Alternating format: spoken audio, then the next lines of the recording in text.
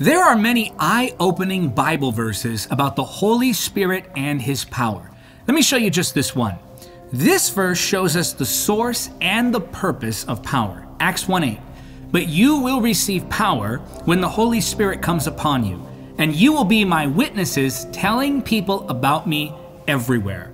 The Holy Spirit is the source of power, but His power is not given for status or for show, but for service. He gives us power for one purpose. You will be my witnesses. The purpose of power is proclamation. Type amen in the comments if you agree.